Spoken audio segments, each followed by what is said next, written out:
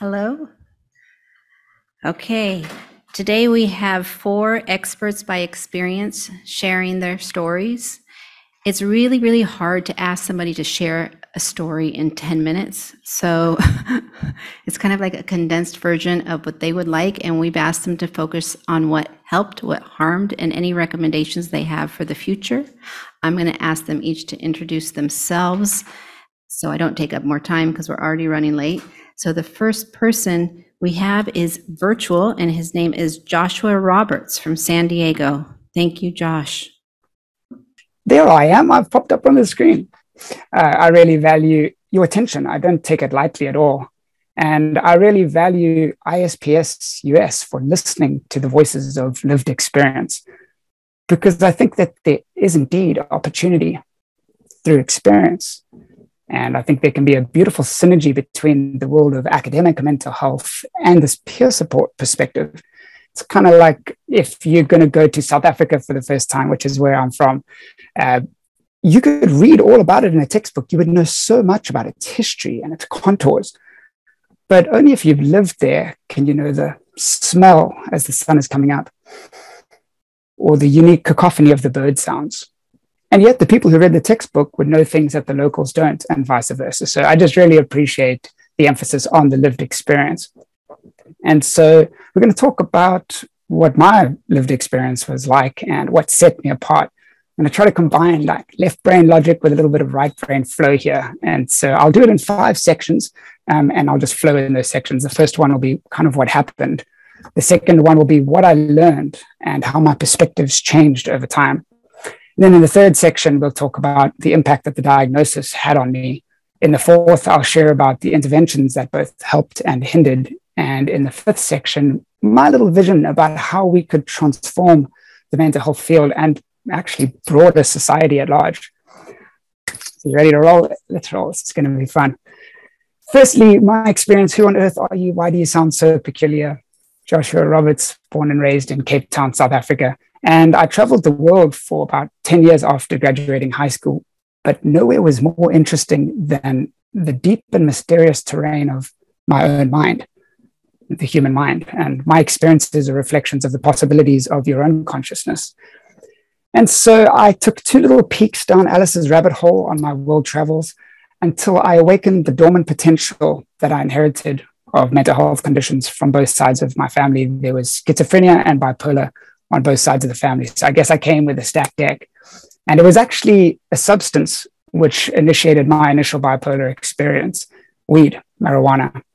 My dad struggled with this his whole life, as well as alcoholism, and it actually ended up costing him his life when I was 18. And what happened to me, I'd been smoking since I was 16, but when I was 22 in San Francisco, this time I tried to see spiritual layers to this, and it opened up this whole different dimension. I fell down Alice's rabbit hole, and there was a world where up was down and down was up. I was asking a caterpillar for directions, but he just said, "Who are you?" which didn't really seem helpful at the time. Maybe it was. Long story short, it led to 6 involuntary psychiatric hospitalizations, 2 arrests, blew $86,000, caused deep havoc in my relationships. But it was indeed a caterpillar story, as I was dissolving the world that I knew to reemerge as something broader, something larger. This butterfly that now finds new color in the world. And I get to use that lived experience in working with NAMI San Diego as a peer support specialist, and with my own company, Inspired Mind Mental Health. So I'd like to share, firstly, what was it like when so-called psychosis dawned on me? Well, the Greeks have a word that's the opposite of amnesia: anamnesis. It's like waking up from a dream. It's like, oh my word, I remember. I was able to see the interconnection between all these different layers of reality, which always existed. It was like I was acting out every one of the Disney movies, and they were all this archetype that was working through my lived experience. Alice in Wonderland and Alice in the Quantum Land and The Matrix, all of these were waking up in my reality. So in section 2, what I learned was it wasn't a one-shot deal. I thought, all right, cool, I've woken up, I'm enlightened. I'm the next version of Jesus, which is kind of common within bipolar type 1. What I learned was that metamorphosis is a process, and metamorphosis sometimes involves mess. And so what I discovered is if you're going to emerge into a higher dimension, which is what I believe these states of consciousness are, it's kind of access to an unseen dimension that the neurodiverse, those of us who are wired slightly differently, can mediate between that dimension and this world.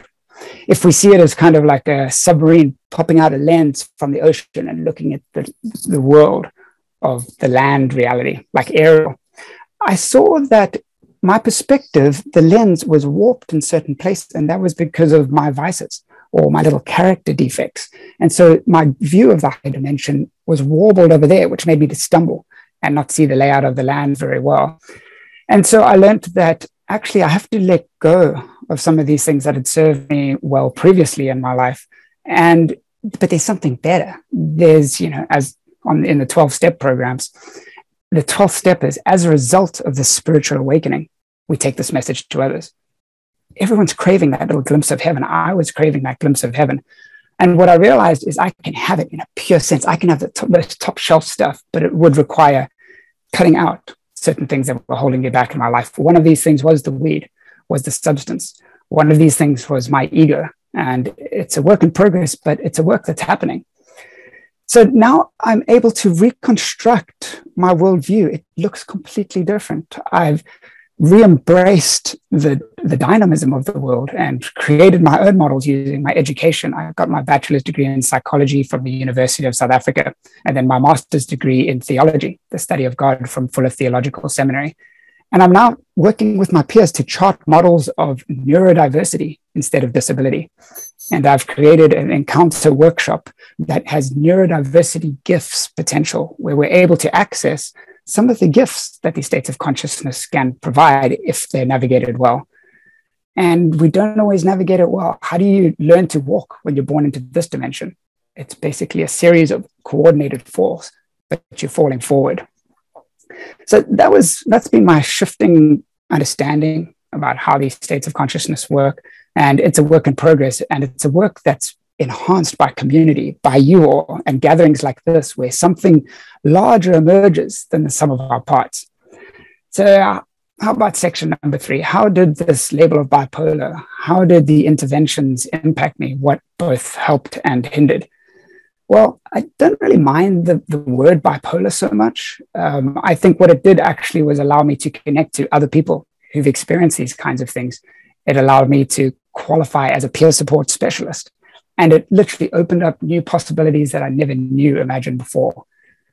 But what was really debilitating was what they said bipolar was. Their whole biomedical reductionist materialist paradigm that said, sorry, man, you've got a lifelong disability. You've got mental illness. Wait, I'm sick in the head. But all these experiences were some of the most profound of my life. And I had a lot of evidence that I was onto something legit. My brother said that I was reading his mind verbatim. And I was able to tell 2 of my good buddies things that happened to them when they were little kids that they'd never told me before in a lot of detail. So I knew I was onto something. I think what the mental health field at the moment is doing is the best that it can with the biomedical model. We're taught in school that we're just random atoms bumping up against each other. There's no real meaning or purpose, except maybe trying to squash the atom next to you. I think that we can move beyond that model into a more informed paradigm about the richness of meaning and purpose. And so I think that although these kinds of understandings maybe served us well in the past, there's something new that's emerging. And I believe the mental health field right here in this room can be the channel through which a larger societal shift emerges. So let's talk about the interventions that helped and hindered, because I had a mixed bag. I was blessed to connect to a therapist who really was willing to listen and collaborate. I had to shop around a little bit for a psychiatrist to find one who could collaboratively take direction as well as give direction. But once I found these group of people who were willing to engage in this kind of liminal space that exists between people, between conversations, it wasn't the one trying to fix a defect in the other. It was both of them exploring this thing that's larger than both of us, that's trying to emerge from us. So I managed to find that in my therapist. What I really managed to find that in was in the peer support community. I'm just enthralled by the peer support movement that's burgeoning at the moment. And in California, I just wrote the peer support certification examination, and I'm I really believe that we're on the forefront of something new and beautiful. I had to cut out the substances as I shared. And I think that we're going to have to learn how to navigate this intersection between substance induced states of consciousness and so called mental health diagnoses, because psychedelics were originally called psychotomimetics because they mimicked psychosis so closely. And Albert Hoffman, who invented LSD, sent it out to a bunch of psychiatrists because he knew it could give us insights into the state of madness. And yet, if we don't know how to navigate these higher dimensions, we're going to drown in them. So there's a psychedelic renaissance going on right now in America. Psilocybin, magic mushrooms, were just decriminalized in San Francisco the other day. And so people are going to be going into the state of so-called psychosis. And what they need is maps. What they need is water wings that allow them to swim. As Joseph Campbell, the famous mythologist and comparative religion professor, said, the person in psychosis is drowning in the very same water in which the mystic swims with delight. So I believe here in the mental health community, we can give people maps and wings to be able to soar into this new space.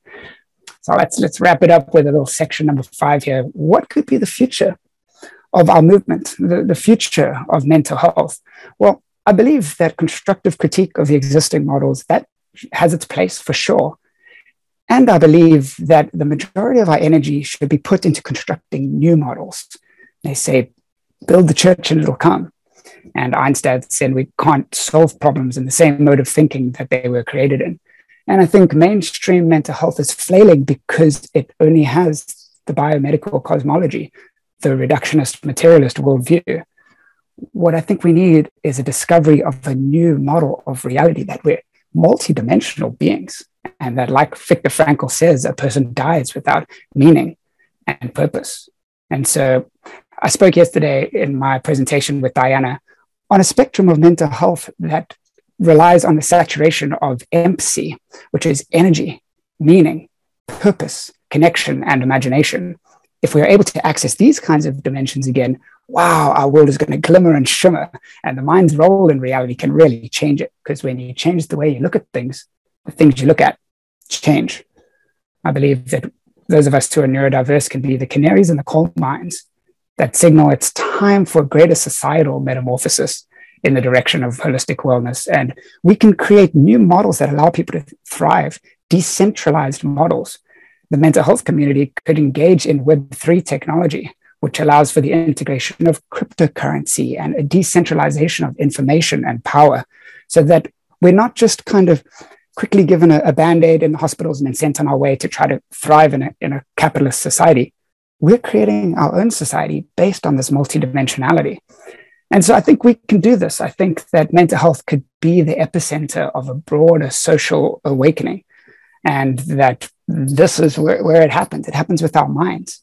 I think we're in the land of opportunity, in a time of opportunity. And so it's my dream to bring the depth and power of African origins into synergy with the culturally transformative capacity of America, and position ourselves perfectly to ride this coming energetical wave, which is going to be thrilling to ride, which is going to transport us all as a society to new places, and which is going to leave the sandbanks of the underlying terrain forever changed for coming generations.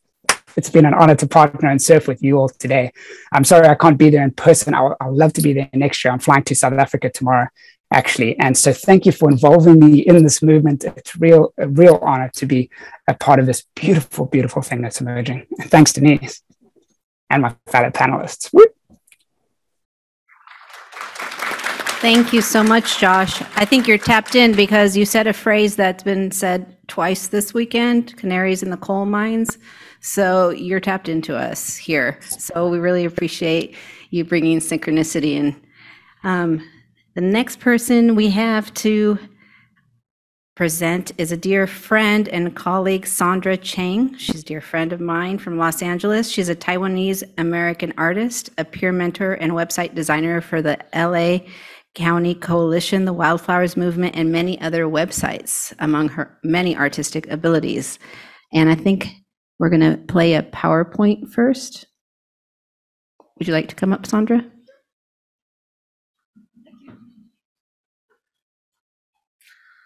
Hi, my name is Sandra, let's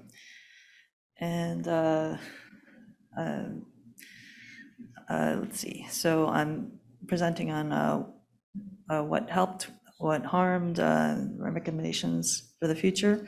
And the first thing we'll be showing is a film that I created at USC called Pedantophilia. And this is my card. Thank you, Denise. Or what is your name? Jennifer. Jennifer, nice to meet you. Thank you for being here. You too. Thank you.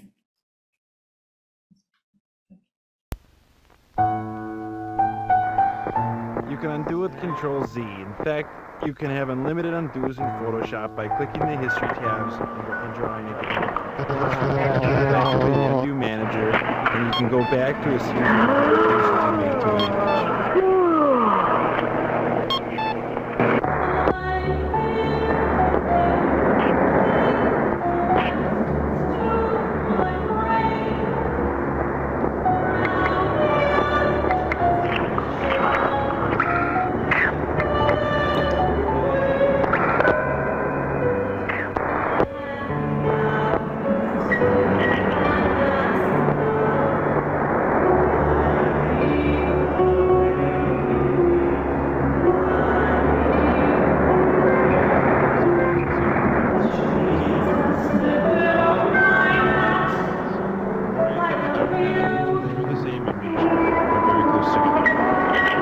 On a TV screen, you'll see. Excuse me? I hardly know you. You'll see a rainbow where the closest lines are. I don't believe this with the speckle across.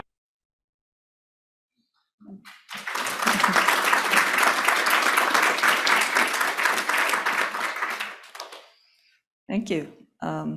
So this is for you. What is your name? Laura. Laura, thank you for being here, Laura. So that is a film I created in 2002 when I went to USC for grad school.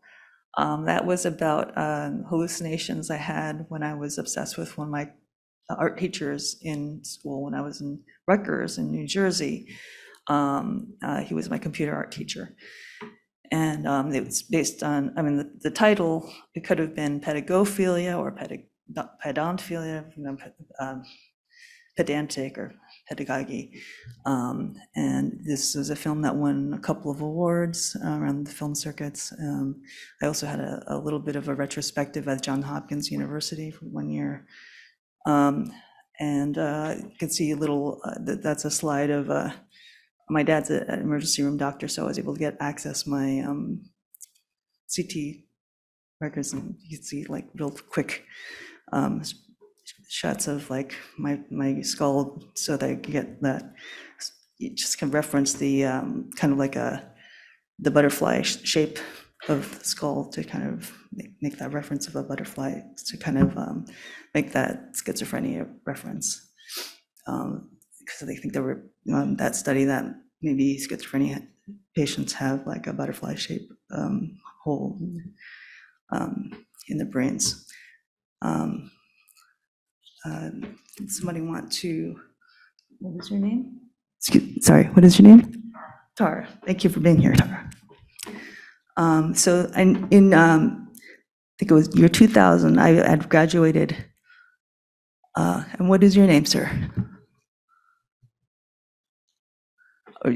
What is your name? Bob, thank you for being here. I was in Vancouver General Hospital. I'm sorry, so what is your name? Annie, thank you for being here. When I found out that I had schizophrenia, that was actually a relief to find out what I had. It was free healthcare, and it was, the one thing that was kind of a shame was, going to school there. I lost tuition, because it's one of those things. But at least the healthcare was free. And so, but whereas, in another hospitalization, I lost the money in the United States. So I'm going to pass this along. Would you mind passing this back? And okay, so one of you two, what is your name? Len. Thank you for being here, Len. And I guess you too, ma'am. Kathleen, thank you for being here. Okay, and I was at the ER. My dad, again, is an emergency room doctor. One of the things I say, and this really happened when I was in New Jersey, they put me in a straitjacket with the little yellow flowers on it. And of course I imagined, what do they do with the men? Like, are there patterns with like Spider-Man or, let's put this in, thank you. And is there anybody new who hasn't gotten one yet? And what is your name, ma'am? Pat, thank you for being here. And so that's my cat Orinoco, and I met her in New Jersey, and she stayed with me for about 18 years. She's been with me in Vancouver and California, and so she helped me meet the love of my life. And then I had therapy. I have a therapist who's basically been with me for 14 years, and the only therapist I've had, actually. And I volunteer with a lot of groups, including the Wildflowers and LACCC, and I do all kinds of therapy. Is there anybody who hasn't introduced themselves? Hi, what's your name? Thor. Oh, welcome. I've heard your name before. Awesome. Thank you for being here. What harmed? So anybody want to pick one of these scenarios that they'd like to know more about? Oh, yeah. I have a lot of pain issues, so one of the things I've been, nobody knows how to help with TMJ, for instance. Acupuncture helps with that a little bit, I feel like. Yeah. How about you? Do you? Oh, okay. So.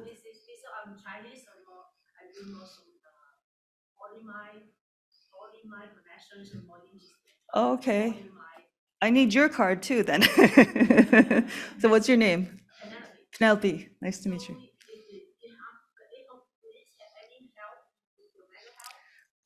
I'll have to find out. Yeah, I didn't know that. Do you think it helps with mental health?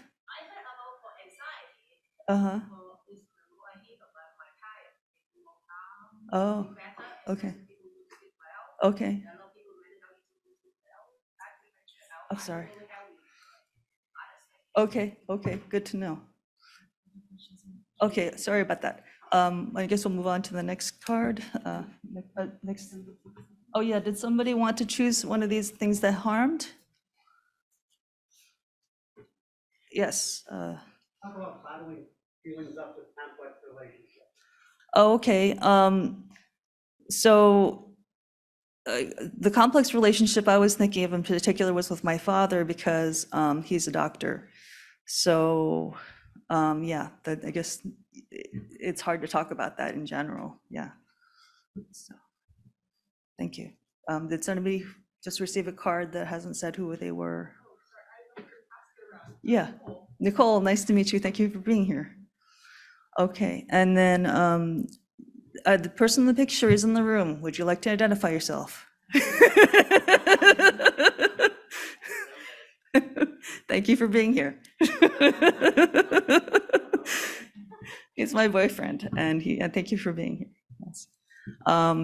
And then the other, just making relationships, making sure that you're keeping up with classes and meeting new people, finding inspiration in new places. And Wildflowers movement has definitely helped.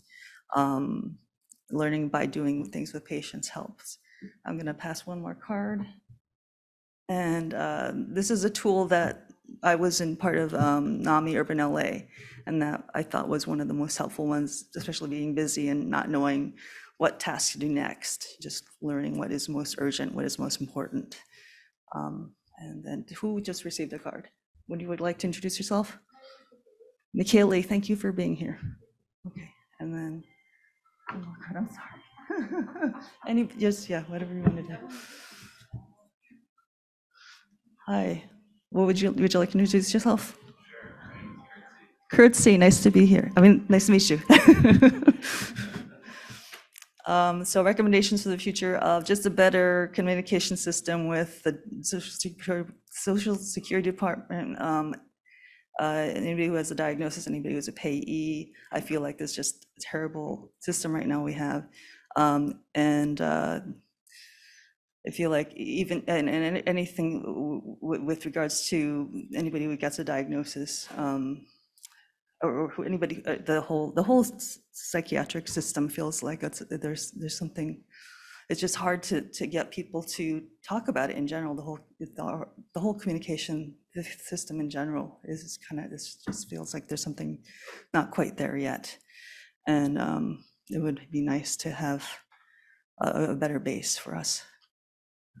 Okay, and I want to thank you guys. Yeah. Okay.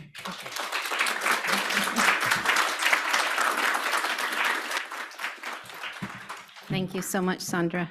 It's such a pleasure to know you and to be a peer with you in Los Angeles. The next person I want to introduce is from my hometown, Portland, Oregon. Well, not my hometown. I was born there, but not my hometown. But her name is Laura Lee Scott, who's here to share as an authorpreneur and an award-winning writer and avid volunteer activist who enjoys providing inspirational author visits and workshops intended to help people to be the change they wish to see. Thank you, Laura.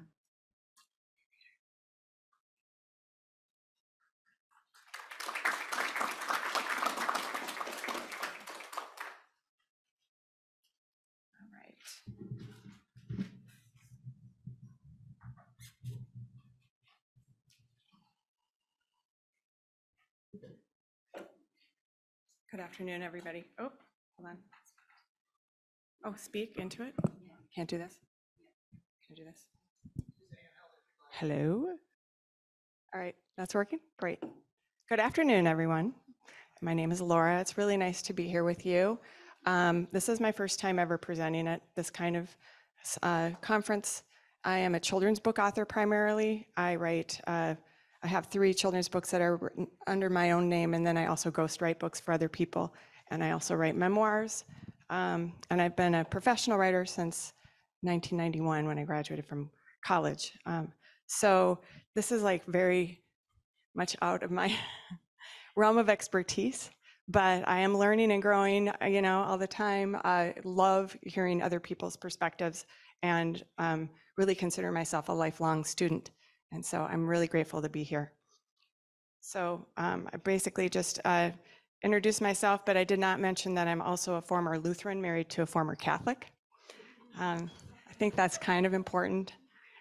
Even as a very little girl, I always questioned things, not only of a spiritual nature, but also all sorts of societal norms that others seem more willing to accept. In June of 2007, after a number of very traumatic personal experiences that included physical health issues, severe chronic pain, relationship issues, and depression, I'm going to just pause and say that because this is pretty significant. I had 8 months of complete bed rest between 2 pregnancies back to back after moving 2,000 miles away from all of my family. So my husband had to quit his PhD dissertation, had to get a job on campus to get catastrophic insurance, and our whole life trajectory completely changed because of my bed rest. I will say that the reason that I was able to carry my children full term was because of my incredible mind-body connection.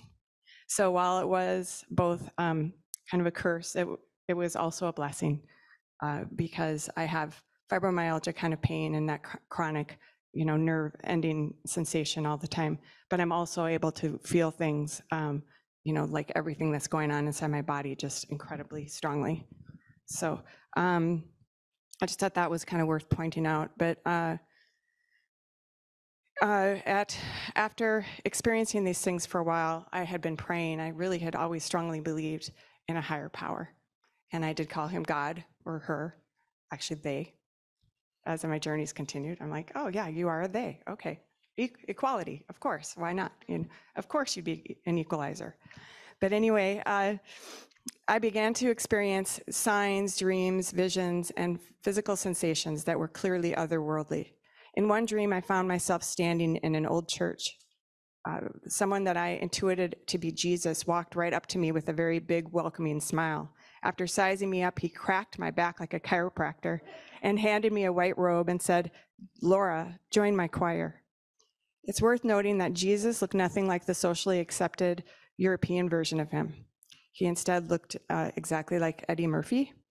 And I thought that was really awesome, frankly, because I really liked Eddie Murphy. And I also loved the fact that he was coming in as a person of color. I just thought that was cool. And also probably true to life, of course. To my mind, let's see. I'm sorry, I'm a writer, so I really am not good at public speaking, so I need to read. Anyway, I turned and I saw during the stream a huge choir, and pretty much everyone that was in the choir, everyone was wearing white robes as well, and they were almost all people of color, and maybe that was just because that was where my attention was drawn, but that made complete sense to me because of the horrific amount of oppression and the inequitable nature of our patriarchal and racist, historically racist society. But I did wonder why the heck I was there, because I'm clearly a little white woman, and I was from suburbia and lived a pretty sheltered life.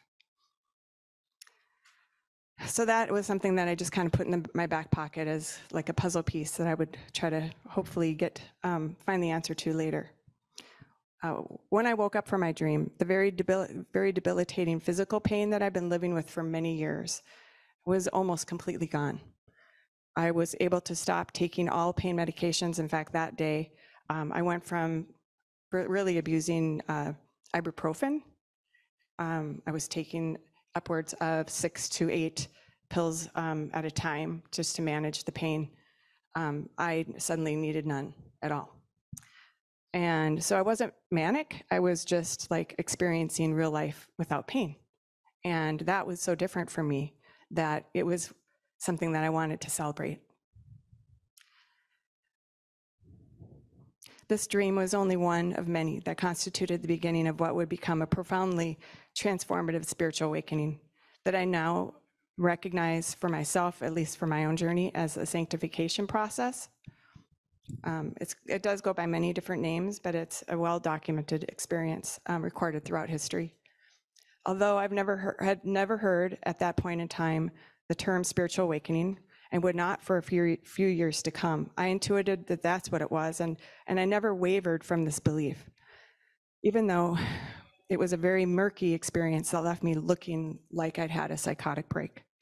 No one in my family believed in healings or in miracles of any kind, and if I hadn't experienced it myself, I probably wouldn't have either, frankly. When I told them what was happening to me, it caused great division in my primary relationships, and I don't really want to go into it beyond that because, frankly, I find all of this so divisive already. Yesterday, I was at a presentation in which a lawyer named Matt was there as an advocate for homeless, and he made this statement that the psychiatric establishment, as well as the hospital system, and the process, the governmental process, and all these different systems that work together, just divide the crap out of families to the point where people who love each other dearly become adversaries. And I thought that was so true. And I spoke with my husband last night, and we have remained together through this whole experience, which is a miracle in and of itself. And he said, I can't tell you how much I identify with that really was something that brought us to the brink of destruction in our relationship, and we were fighting our way back. And I'm like I'm tangibly watching an answer to prayer as we're led into a place of healing. So anyway, I wanted to celebrate, but as I was making claims regarding spiritual experiences that no one else was having, it was extremely hard for anyone to believe. This lack of belief led to severe panic attacks which caused me to enter the hospital system through the ER. My third trip to the hospital landed me on the psych ward. I was literally told by an ER doctor who was extremely overworked, and I could sense that at the time, but he said that I'd already used up too much of the ER's valuable time and resources, and he just sent me straight upstairs. And my husband, who was used to bed rest and hospitalizations with that, was like, this is gonna be awesome. You can watch movies. Actually, he said, we can watch movies. I'm like, have you seriously not watched One Flew Over the Cuckoo's Nest? Like, this is not headed in that direction at all. And it wasn't. So I just, instead of being able to be a young person who is truly spiritually parched and longing for a more authentic and meaningful connection and a meaningful existence, really, and connection with a God that I really, truly believed in, I was being told that I was so sick that I needed inpatient treatment, antipsychotics, and supervised visits with my children. This was incredibly traumatizing as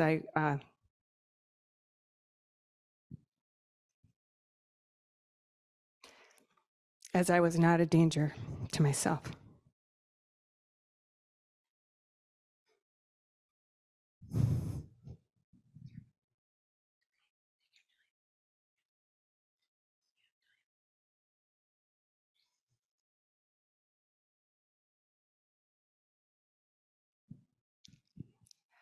I was not a danger to myself or to others. I had no criminal record, nor did I have a history of abuse or addiction. I felt incredibly isolated, powerless, and horrifically misunderstood. Over time, I came to learn that I was on the path of a spiritual mysticism, which is an intense, solitary journey inward that goes by many names: sanctification, ascension, awakening, refinement, contemplation, purgation, purification, and others. However, at this point, I'd already been labeled mixed bipolar and had been told by psychiatrists that I would never be cured. Therefore, everything I did looked like a symptom of illness rather than a natural response that happens when one is shedding an old, inequitable belief system, along with all the cultural and religious indoctrination that goes along with it. No matter what medication I was forced to take or dutifully did take in an attempt to prove my willingness to be compliant so that others would stop judging me so harshly, nothing kept me from continuing to experience all sorts of numinous signs and dreams and phenomenological experiences. In my mind, a quiet voice was constantly whispering, "Spiritual awakening," into my subconscious. Combined with that, as well as all the undeniable signs I'd experienced, there was simply no way I could just write off my whole experience as the misfiring of neurotransmitters or some kind of chemical imbalance. For a few months, I tried my very hardest to fight the darkness of indoctrinated mindsets and the marginalizing, stigmatizing nature of my psychiatric diagnosis. This mostly manifested at this point as relational issues, confusion, frustration, bitterness, and loneliness. I now understand that these are classic dark night of the soul experiences.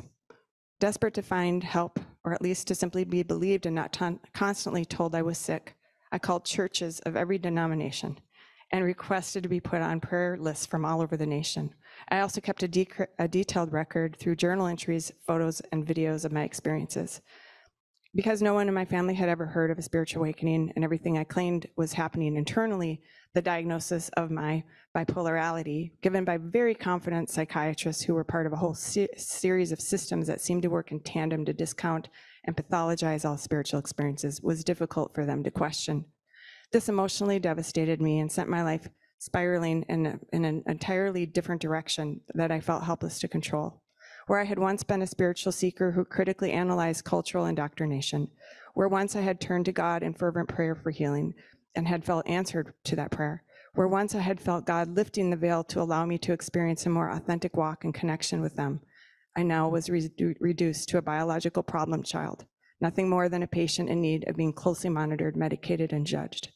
Anything that happened that was negative in my family was now the fault of the one who was professionally diagnosed. trying to function as a normal mom, wife, and community member, I finally asked God to please remove the whole experience from me, at least enough so that I could continue to be a good mom to my 2 young sons, who were only about 2 and 6 at the time, and try to repair my marriage. I felt truly surrounded by darkness in a way I simply could no longer fight. It was just pressing in from every angle. When I asked God to lift the spiritual energy from me, I immediately felt an energetic physical lift that reverberated through my entire body. And I knew I was being returned to a place that was akin to spiritual fog, or basically cluelessness. Within that fog, I could finally be more present in this material world as a mom and a wife, a neighbor and a friend, but it meant not continuing to do the inner work that I felt called to do. That said, I still had enough spiritual awareness to understand that something very significant and transformative had been put on hold. Many years rolled by. Finally, in 2015, I consciously asked God to allow me to continue on my spiritual journey. I felt my kids were old enough and autonomous enough to, if there is such a thing, to allow me to devote more time to my spiritual journey. From that moment on, it felt like the inner guidance, which I call Holy Spirit, was fast-tracking me through an intense awakening or purification process.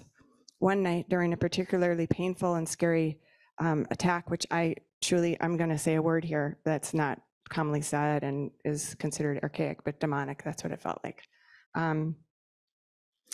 I saw a vision of Jesus, and it changed my life. In that moment, I realized that Jesus was like the only one truly who would never hurt me. And although I had lost all of my religiosity, I lost like basically everything I believed in about the Bible. Like I just clung to Jesus, and that was it. And to me, he had carved this path and boiled everything down to 2 things, like seek a higher power, even if you're gonna seek that higher power, like with fear and with hatred and with like anger, like still seek it, and treat others, as you would hope they would treat you. Just aspire to the golden rule. Okay. So, while I have no problem admitting that I do fit the medical criteria of at least some of the bipolar label, I do feel it's a garbage pail label. I strongly believe that labels are incredibly stunting and debilitating strategies employed to cause a person to feel sick and set them into a trajectory that is the opposite of healing. It also causes one's loved ones to suffer trauma as well, which is something that brings an additional layer of guilt and shame and regret. I personally believe that one of the most important ways our world can heal moving forward is to recognize the truth that we are all spiritual beings with a very temporary mind and body. We don't have to agree about any of the specifics of that at all. We live in a diverse world for a reason. Just to know that we are all spiritual beings is a giant step forward in the right direction, in my humble opinion.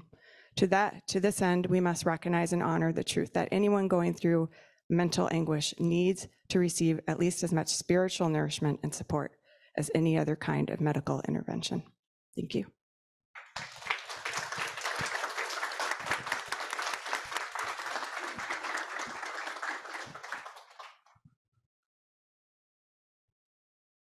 Thank you so much, Laura. We're going to move on so we can have some time for Q&A. And the reason I brought the attention back to the podium earlier was because the people online cannot hear anybody without a microphone. So that's going to be at the end. Our next speaker is Jennifer Hanley. She's a psychiatric doctor of nursing practice with over 20 years of treatment experience in various populations. She's currently working with a first psychotic episode program in Virginia. Thank you.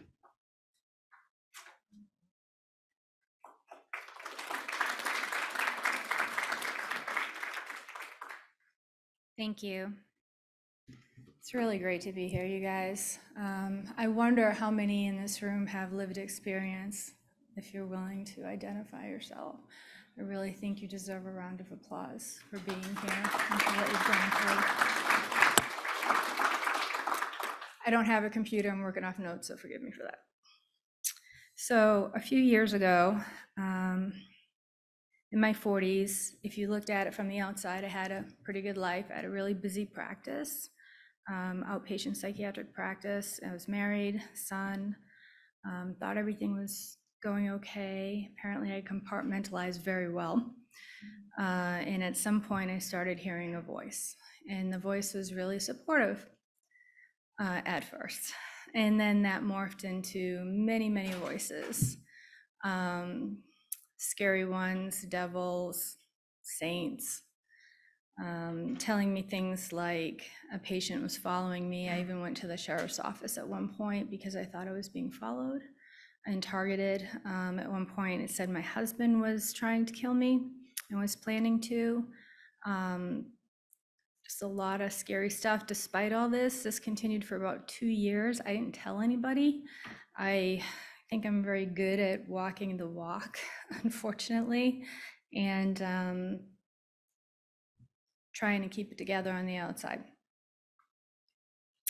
I went through periods of prayer, going to Catholic church. I was raised Catholic, so all that guilt, and praying my tail off till my knees hurt, begging to have whatever this was go away, and sometimes just pulling my hair out because I was just at the end of my rope. I would feel myself being hit by what I thought was a demon, like hit off the back of the head, pushed. I would smell burning flesh, and just hear lots of very, very scary things and see things that were very scary. Through this time, I still somehow continue to see patients. I remember once on my lunch break, I got in my car and drove around, and the voices were so intense that I would even play games with them. For instance, I knew they didn't want me to die. I didn't know that. And I said, okay, I lived in North Carolina. The next birch tree I see, I'm going to run into, because I had never seen a birch tree where I live. Voices didn't seem to know this. And they said, no, don't do that, And then they were quiet for a little while. So it actually worked for a little bit. Yeah, you come up with anything you can to try and deal with things. It's amazing what your mind comes up with. Well, eventually I did land in a hospital one night. I had some marital issues at the time that I didn't know how to work through, and I honestly didn't know what to do. Tried everything under my tool belt to try and figure out and couldn't. And I really think the voice started as a way to help support me and guide me a little. And when I didn't get it, it flourished, and I took everything they said literally. I now know that those voices were trying to support me and warn me, and were speaking metaphorically, and that's my interpretation. Anyway, I ended up in the ER after following a dog around because everything was going to electrocute me, but the dog knew where it was safe. So I was going where the dog was on the floor, scaring the heck out of everybody because they thought I was killing the dog. Ended up in the ER. Was terrified of my husband, so he couldn't come in, and some things that didn't work. They said a social worker would come talk to me. So they dragged me into the ER, and I was terrified to go in the room because I knew it would electrocute me. So I stood right on the entrance for hours, very uncomfortable, trying to stand on one foot. All I wanted really was for someone to just come talk to me. If anybody had said, what's going on? Why don't you feel safe? I would have been able to go in that room. Nobody did. I could hear them talking. The nurses comment here and there about, yeah, I thought she was okay at first, but there's obviously something wrong with her. Look at the weird position she's standing in, that sort of thing. At one point, the voices said, okay, you can move. So I backed up, and then I tried to get out, and that's when I was grabbed by 2 male nurses, dragged, kicking and screaming. I thought they were going to kill me. And the voices were telling me, see, I told you this is what was going to happen, and now you're going back to hell. They held me down on the bed, and they gave me what we used to call in the business, and probably still do, vitamin H, or Haldol. I thought that was poison, so I thought they were killing me, and when they put that in me, that's when I gave up. Kind of floated out of my body a little bit because I thought I was going to die, and that was the end. It wasn't, thank God. The next day, my parents had flown in and they decided to move me to an inpatient facility. This was in New Hampshire, and they shackled me up before they took me out to the car. My father was a cop, retired, so that was very hard on me because I knew I didn't do anything wrong, and it was pretty humiliating to have to walk in shackles outside and have them follow me into that car. Lucky for me, the hospital was not an altogether horrible experience. One nurse in particular, one night brought in nail polish from home and did our nails, and that was probably the only time I felt human when I was in the hospital, and still to this day, very grateful to her. At one point, a male nurse told me, these voices are probably never going to go away. This is something that you're going to have to get used to. And I just cried and cried because here I had all of this education behind me, this practice, people relying on me, my family, and he was telling me that I was incurable. And I thought, this doesn't make sense. I'm in my 40s. This doesn't hit in your 40s. This has to be, you know, there has to be a cure. So I did what I always do, and I look at the literature. And I didn't find my answers there, though I was given many diagnoses after that: major depressive disorder with psychosis, dissociative identity disorder, schizoaffective disorder, generalized anxiety disorder, probably forgetting a few. None of them explained everything that was happening with me. I was lucky enough to stumble upon a psychologist that specialized in psychosis when I was released after about a month from the hospital, still hearing voices, on Risperdal, gained 20 pounds, couldn't really feel much, pretty masked. And it took about a year for me to come to grips with what had happened, that this was actually a very traumatic experience, and I had a lot of trauma going in my life that I was compartmentalizing and just didn't want to see. Some things that helped me tremendously was the psychologist just letting me tell my story. There was a book, I don't know if it's still available, by, I think it was called Working with Voices 2. That's still available. I really highly recommend it. It's kind of like a workbook, and it helped me to kind of draw the people that I heard and define them. And after about a year, my psychologist gave it back to me, and it really, really helped me to understand where I was and how far I had come.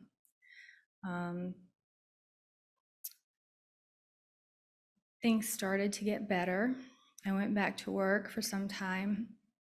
That was very, very difficult. A lot of pushback from the psychiatric and psychological community that I didn't expect. It was really, really rough. I had been stigmatized as somebody who was ill and possibly dangerous to patients. I was being told in my own clinic that I needed a doctor's note in order to see my patients again. And that was probably the least of what happened there. At this point, a couple of years later, I'm still in therapy, thank God, same psychologist, went through a separation, and that was something that kind of turned things on. I mean, during all of this, the voices really did quiet down. I am grateful for the initial Risperdal because it at least got rid of some of the terror. And I was able to wean myself off of it. One of the most helpful things my psychologist said was, don't tell your psychiatrist that you're still hearing voices, because she's just going to up your meds. And so I didn't, and I was able to come off of it completely.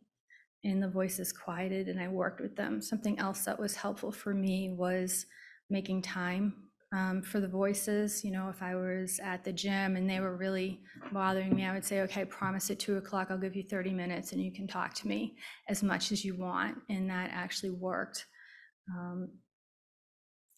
Believe it or not. Today, I am not on any antipsychotic meds. I am on a couple of antidepressants and that sort of thing that are really helpful, but therapy has been the most helpful thing for me. I think the stigma of being in that sick role kept me there for a long time. I didn't feel like I was good enough. I didn't have the confidence in myself to practice. for a while. I ended up teaching for a couple of years before I went back into patient care. And somehow I fell into a position working with a first episode psychosis program where there is a person with lived experience in every visit that I'm in with patients. And I just find that amazing. I wish I had something like that when I had gone through this. I tried to make this as hopefully helpful as possible to people to try and understand what it's like to go through something like this and how hard the psychiatric system can be. I remember even saying to the nurses, my symptoms are here, my symptoms are talking, things like that, because I knew the lingo. I knew what they wanted to hear. They wanted me to think it was symptoms, even though I didn't believe that at the time. I thought they were entities. So I knew the lingo to try and get myself out of the hospital. To this day, I still hear voices, whispers, a word here and there, but I pay attention to them. I know, at least I feel, they're parts of me that are trying to protect me, and I pay attention. And I give them the voice that they need. I also continue to go to therapy, and I find that really helpful. I don't talk about what I went through to people in my profession because I know it isn't safe to do so. It is in this room, and thank you for that.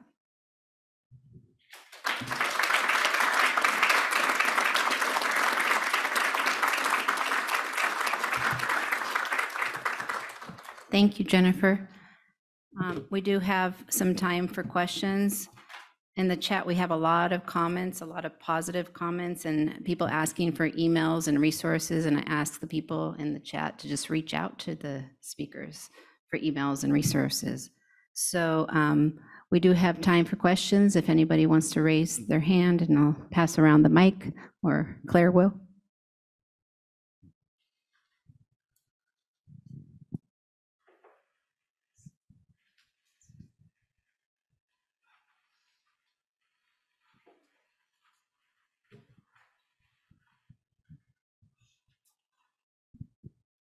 Hi there, my name is Chelsea. I really wanted to thank everyone who shared their story. I think it's such a beautiful honor for us, and I really mean that. It's an honor to be able to hear what you've gone through and just to kind of be able to share in your description. And I really, I feel very lucky that it is a piece of our meetings. So I really want to thank you so much. And I noticed just so much compassion. I have such appreciation also of how each of us finds our own way through life, and no matter what other people are kind of telling us. And I am really so glad to hear each of you, finding pieces of what is you, instead of feeling like we have to become or conform to something that we're told. So just so much appreciation and compassion. Thank you.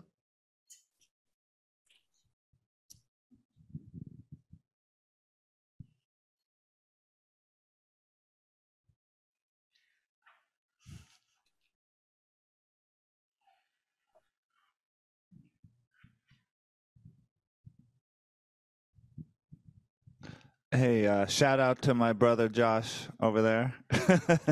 Riggs, I brother, actually have a Riggs. question for Jennifer, which is if you feel comfortable, and if you don't, that's fine. But if you feel comfortable, did you want to talk about what you've learned about maybe who your voices are and where that came from, and get a little more in depth?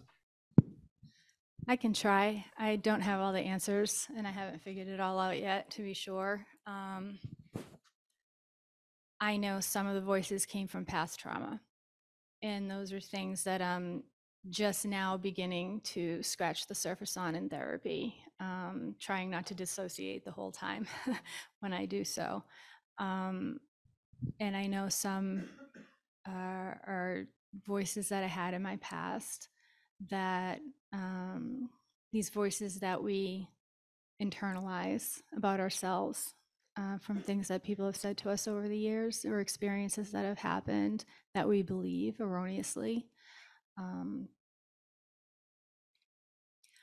Now, one of the things that I feel instead of the voices is I feel a tap on my head a lot. And that used to scare the heck out of me, but now I think of it as it's okay.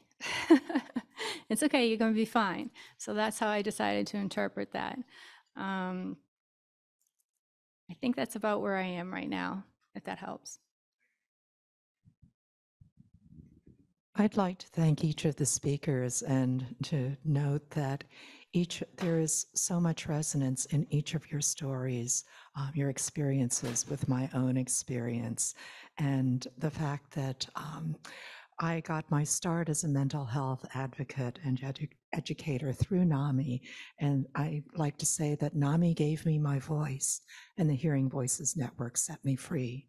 Because I never accepted my diagnoses, the official ones being major depression with psychotic features, schizophreniform disorder, bipolar disorder, and then based on the array of experiences that I described in my memoir, Hearing Voices Living Fully, Schizoaffective Disorder, but I had a professional career.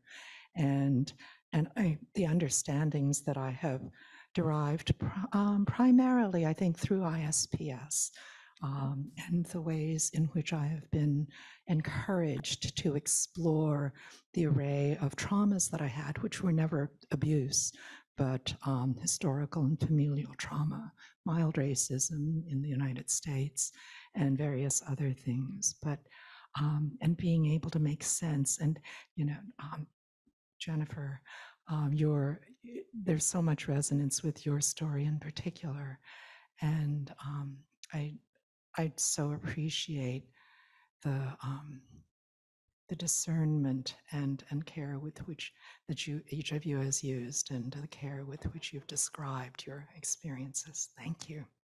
So we have a couple questions from the chat, and if anybody else has any questions from the room, just raise your hand. Are there any resources for, where did that question go? Are there any resources for ways the psychiatric system divides families? And this is not a personal question for the panel, but maybe it's for everybody here, and maybe it is for the panel. I guess it's a reflection from Laura's.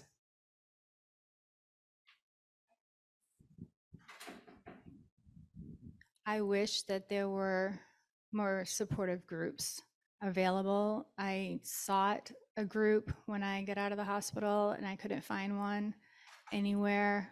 North Carolina, we're not exactly progressive. I did go to DBSA, which is a depression bipolar support group, and that was pretty helpful, and they tend to be pretty much across the country. I tried to go to NAMI because I had actually volunteered for them before and spoke for them before. For some people that's helpful. That wasn't helpful for me. I do wish that there were more family-centered groups available.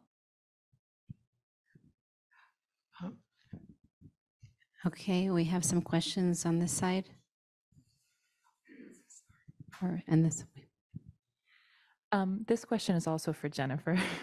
I feel really curious how your experience maybe changed the way that you interact with your patients or in your practice, and I wonder if you'd be willing to speak more on that.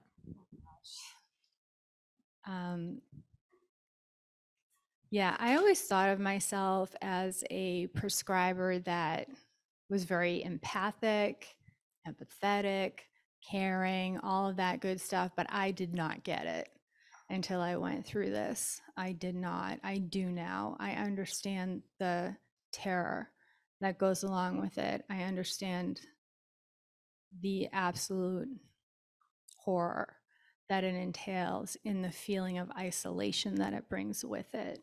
So yes, it has changed the way I work with people very much. I ask about what they're experiencing. I let them tell their stories. I do not judge. I do not push anything on them that says they're wrong about anything, because they're not. It's their experience. It's their reality. So it has changed the way I practice.